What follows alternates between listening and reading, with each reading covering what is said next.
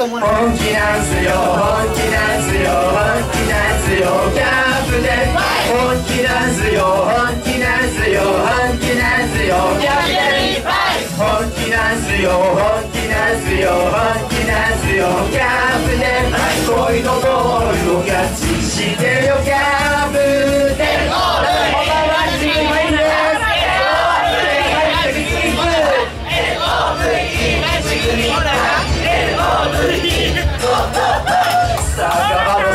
字すら知らない俺のことさそうってくれた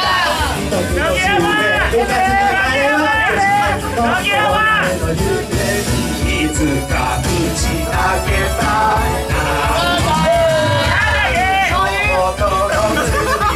誰も知らない俺だけの秘密たったたらりな点まで届けて蹴り上げたボールを俺の気持ち届けて願いかけて本気で好き好き好き好きキャプテンキャプテンキャプテンキャプテンキャプテンキャプテンキャプテン涙とまでて自転車を飛ばして点まで届けて蹴り上げたボール俺の気持ち届けて願いかけて本気で好き好き好き好きキャプテンキャプテンキャプテンキャプテンキャプテンキャプテンキャプテン本気なんすよ本気なんすよ本気なんすよキャプテン本気なんすよ本気なんすよ本気なんすよキャプテン本気なんすよ本気なんすよ本気なんすよキャプテン恋のボールをキャッチしてよキャプテン LOVE なすぎもなら LOVE なすぎもなら LOVE なすぎもなら LOVE なすぎもなら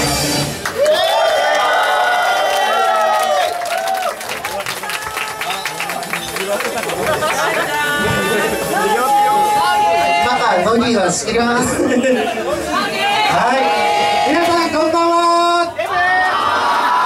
はい、僕たちは虹組ファイツです。よろしくお願いします。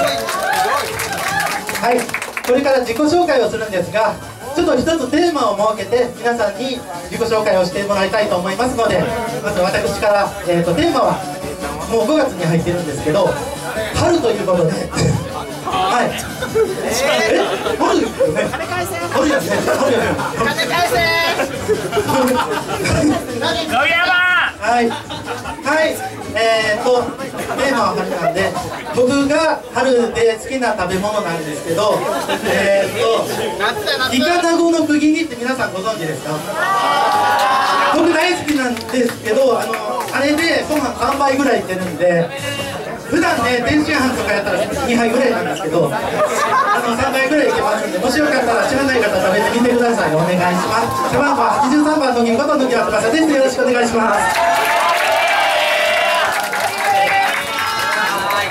春といえば出会いと別れの季節、皆さんにも素敵な出会いがありますように。背番号82番長岡島です。よろしくお願いします。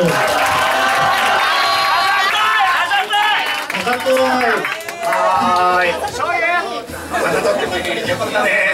はい。春といえば花粉症の季節、4月になったら鼻水と涙がやばい。背番号74番柳豪太こと。豪太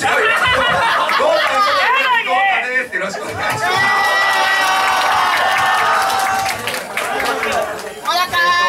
僕がやっぱりって言ったら皆さんモナカって言ってもらっていいですか。ではね、春といえばお花見なんですが、花見といえば花見団子や団子よりやっぱりモナカ。ありがとうございます。モナカこと背番号76番高川大輔、よろしくお願いします。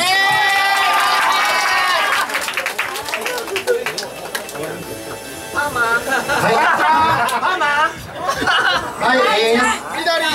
はい、なんか人気あるような気がする今日。背番号72番平田大輔九州リーダーしております。春といえば全然思いつかなかったので、競泳用パンツっていうことにしてよろしいですかね。ダメですか？いいんじゃないですか。はい、一応水泳してるのでみんな一緒に泳ぎたいなと思います。平田大輔でした。それでは次の曲に行きたいと思いますが、なんとはい来ました。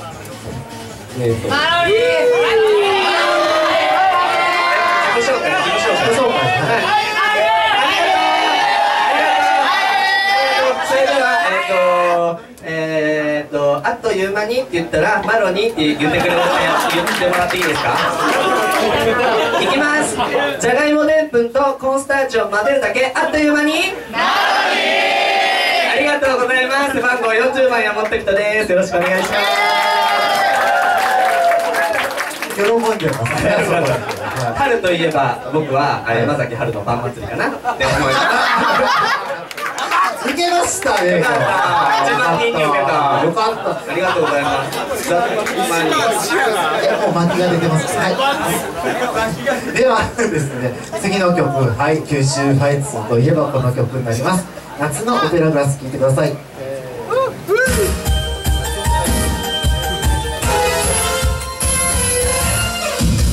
チューチューダリン内気なダリンチューチューダリン勇気出してチューチューダリン少しは強引チューチューダリン生意気な口つぐんで髪を切って千葉雄大みたいにしたいって言ったら韓国人っぽくなっちゃったんだって。今回はうまくいったから先週32から急上昇。ないじゃない夏のオペラグラス。優しすぎる人、これが第一印象。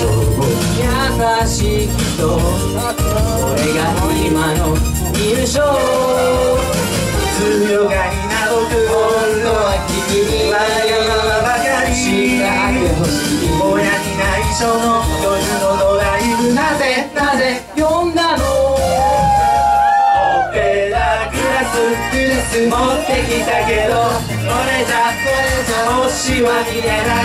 望遠鏡は二人とも持っていなかった。オペラグラスのく君に不意にキスをしてもどんな顔するか見れないの。イェイイェイイェイウォーウォーウォー。いつもより寒い今年の夏の海からなびく風。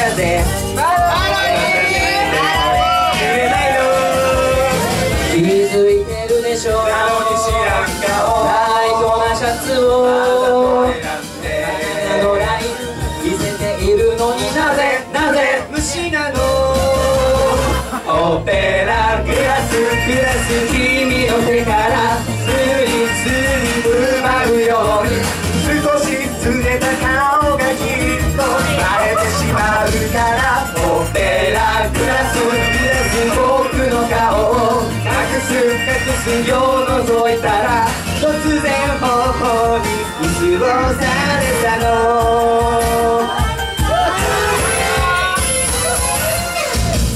チューチューダリン内気なダリンチューチューダリン勇気出してチューチューダリン少しは強引チューチューダリン生意気な口つぐんで